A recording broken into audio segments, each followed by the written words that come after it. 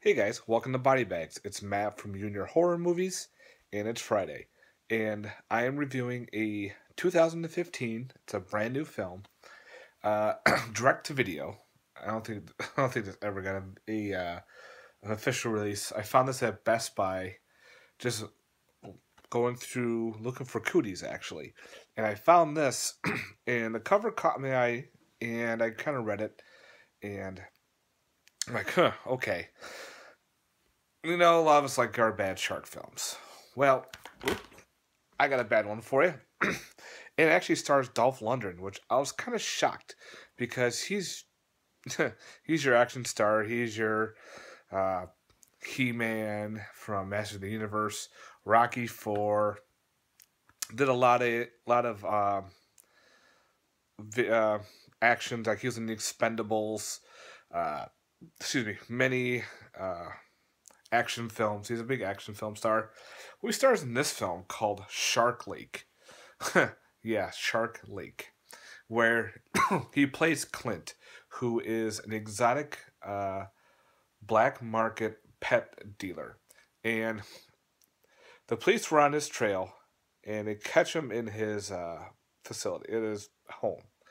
His little daughter's there, and he's driving away in his van. The police chase after him, and of course, he gets into a car accident where it sends him and his van into the lake. Well, he was also hauling some other animals in the van, and one was happened to be an exotic, a bull shark. Well, he gets out of the water, and a bull shark swims away, as you can tell.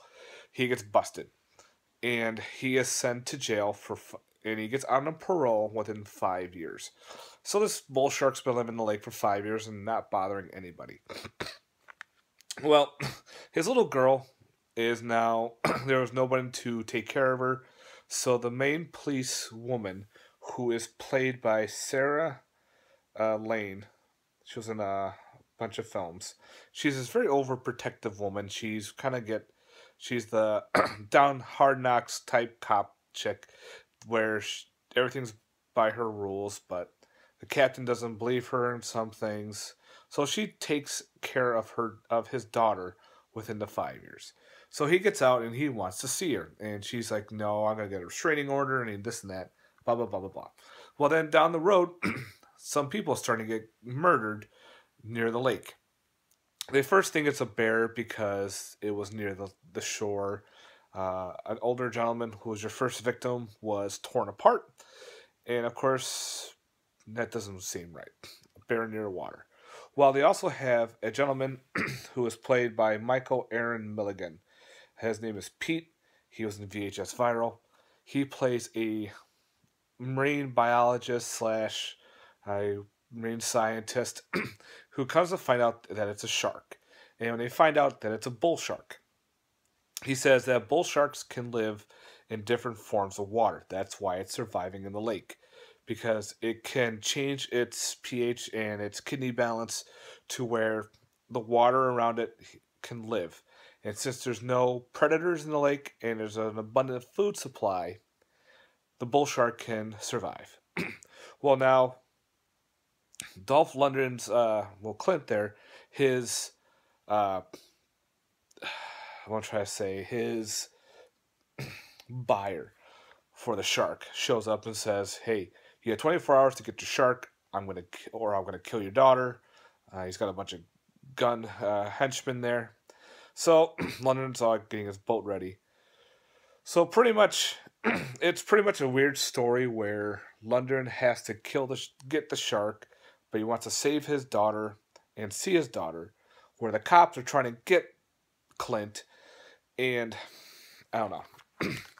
So that's the story. I don't want to get too much into it. All right, my thoughts on the film. Wow. All right, this has got some bad CGI, very bad CGI. The shark looks very fake with the teeth and everything.